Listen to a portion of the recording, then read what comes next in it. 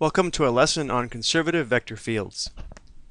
The goals of this video are to define a conservative vector field, define the curl of a vector field, and then determine if a given vector field is conservative. We will be talking more about conservative vector fields when we begin to evaluate line integrals. If we know that a vector field is conservative, it will make evaluating a line integral much easier. The integral of a conservative vector field is path independent and only depends on the endpoints. But this video will focus on determining if a given vector field is conservative. A vector field f is called conservative if it is the gradient of some scalar function such that the vector field is equal to the gradient of f. And the function little f is called the potential function of the vector field big F. Before we determine the test to determine if a given vector field is conservative, we first need to talk about the curl of a vector field. And I did make another video that addresses just the curl of a vector field. The curl of the vector field f is equal to the differential operator crossed with the vector field f. So to evaluate this cross product, we're going to evaluate this 3x3 determinant where the first row would be ijk, the second row would be the partial derivative operators, and the third row would come from the components of the vector field big F.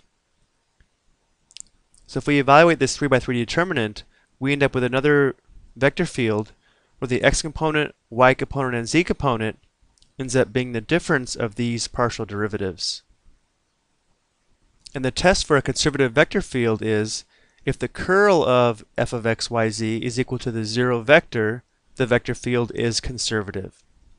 So if we go back to that definition of a curl, if this is equal to the zero vector, then each of these partial derivatives would have to be equal to each other to result in a zero for each component.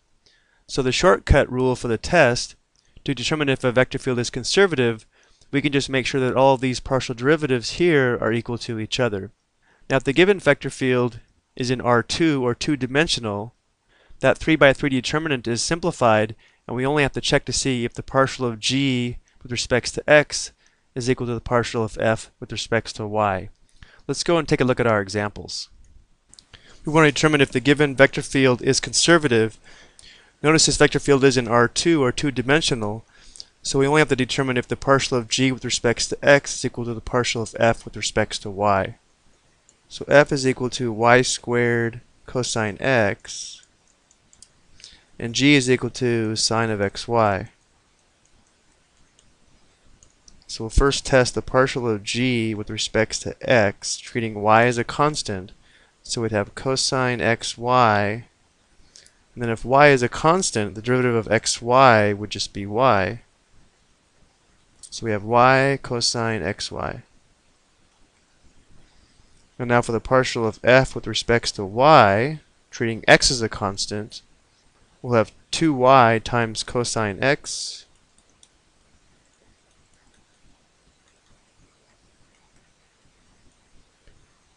and obviously these are not equal to each other, and therefore this vector field is not conservative.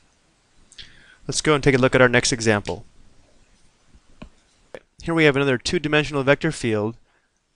So again, to see if it's conservative, we only have to check to see if these two partial derivatives are equal to each other. Let's rewrite f as x times the quantity y squared minus x squared to the negative 1/2, and g as negative y times the quantity y squared minus x squared to the negative 1/2. Now let's go and check our partial derivatives. We first want the partial of g with respects to x. So we'll treat y as a constant. So we'll have negative y times a negative 1/2 times the quantity y squared minus x squared to the negative 3/2 times the derivative of y squared minus x squared with respects to x. That's going to give us negative 2x. Let's go ahead and simplify this. So these two simplify out. So we have three negatives, so it's going to be negative xy all over y squared minus x squared to the positive 3/2 power.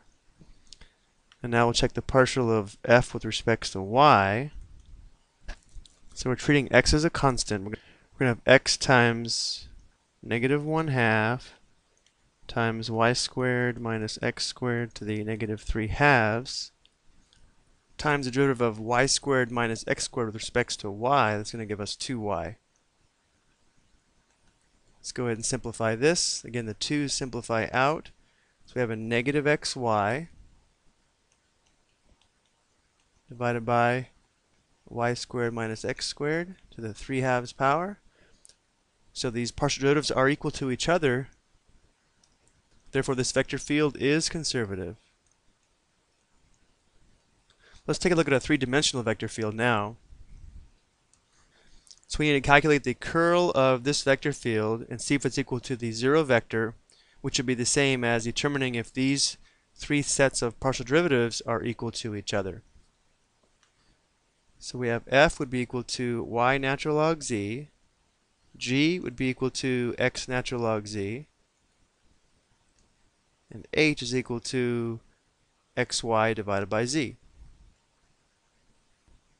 Let's go ahead and start by determining these two partial derivatives. So the partial of h with respect to y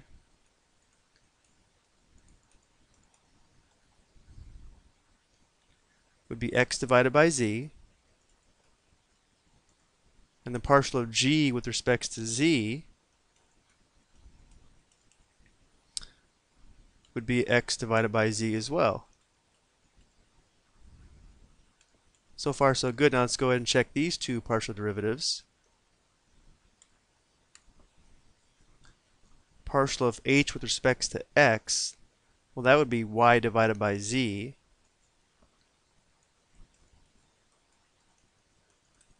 And the partial of f with respect to z,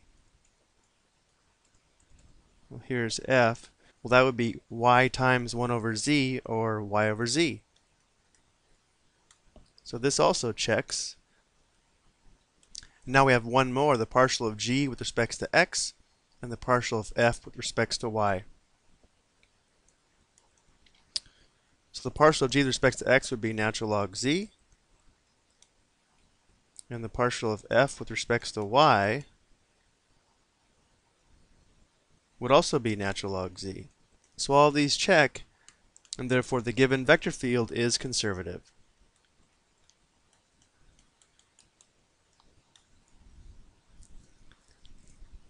That's it for this video.